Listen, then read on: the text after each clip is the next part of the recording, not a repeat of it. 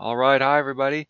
In this video we're going to make a simple timer that starts when the setup function is called. So we can see in this demonstration the time is increasing 1 second at a time.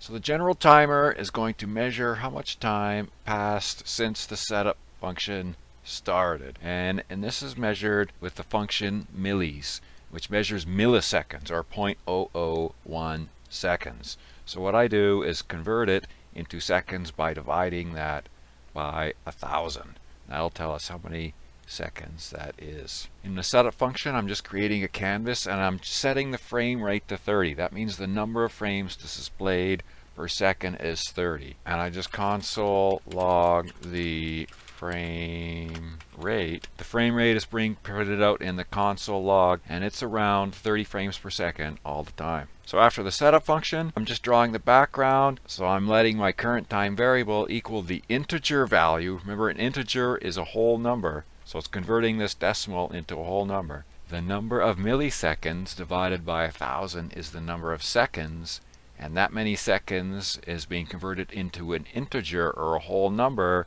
and then that is going into the amount of current time that has passed. And I'm just showing this in the heads-up display, or HUD. Setting the text size or the font size, filling it with this blue color, and putting time plus.